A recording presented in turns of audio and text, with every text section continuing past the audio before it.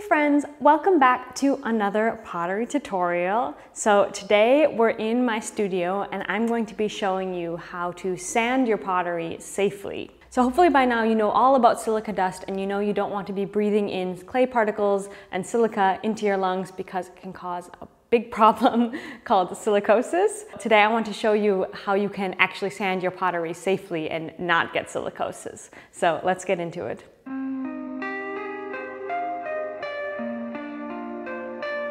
Okay, so I threw and trimmed these cups just like usual, and I fired them once another in the bisqueware stage.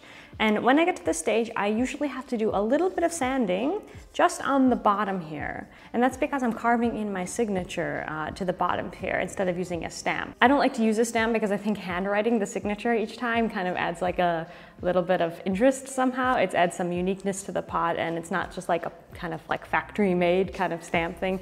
Anyway, that's how I think about it. So that's why I carve in. However, it adds some roughness to it. So I need to sand this down. And the easiest time to sand is in the bisqueware stage. So I'm not a fan of sanding the entire pot. In my opinion, I think if you're a decent thrower and trimmer, most of your pot should be smooth. Of course, if you have like the odd little scraggly bit that gets on, that's also fine to sand. But I'm not a fan of sanding the whole pot for two reasons.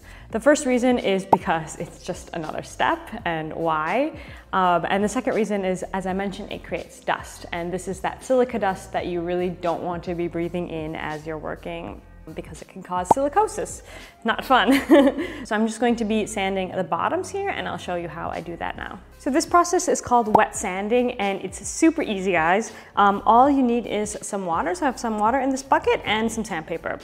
And then you just take your pot, your bisque pot, dunk the part that needs to be sanded into the water, and you just want to sand that part.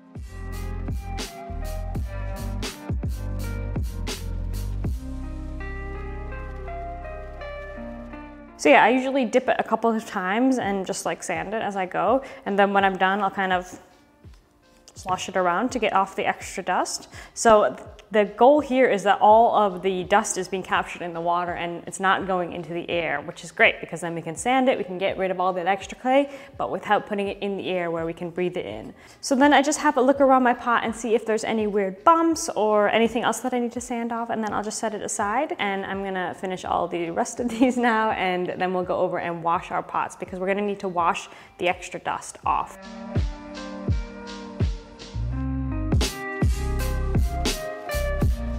Okay guys, now we are in my lovely sink area where I keep my sink and my tools and everything, and we're going to wash these pots so that any of the remaining dust from the sanding gets off of them.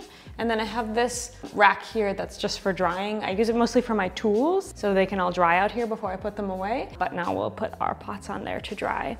So I'm literally just going to run this pot underwater and get any of the extra dust off. Okay, yeah, I suppose I should mention why we want to get the dust off. If you have your pots that are too dusty, the glaze might not stick to it very well. So you'll get problems like shivering. Maybe you want to check out my cracking video if you want to hear more about shivering and different types of glaze cracks. You'll also want to wash your pottery if, for example, you leave it on the shelf for more than a week or so, because the pottery studio, as much as we try not to make it a dusty space, it is a dusty space no matter how hard you clean. So yeah, like any dust just like floating around in the air will settle on your pots, and you'll want to wash them before you glaze them.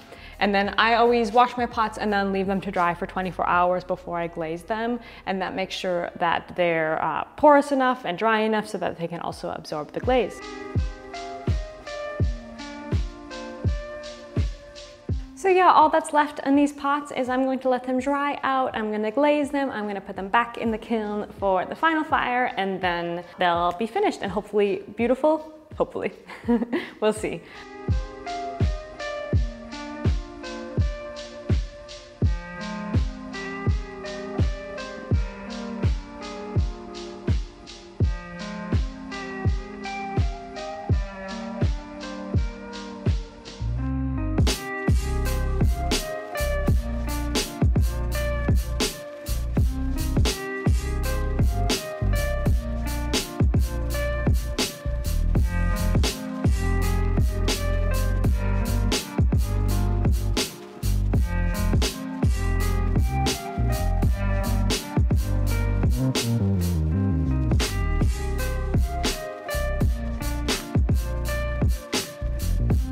So yeah, that's it for me today, guys. If you have any questions about wet sanding or studio maintenance in general, just leave them in the comments down below. I'm usually lurking about answering most of the questions. If you want to learn more about me and my studio, you can find me over on Instagram at potterytothepeople. Otherwise, I'll see you in the next video. Bye, friends.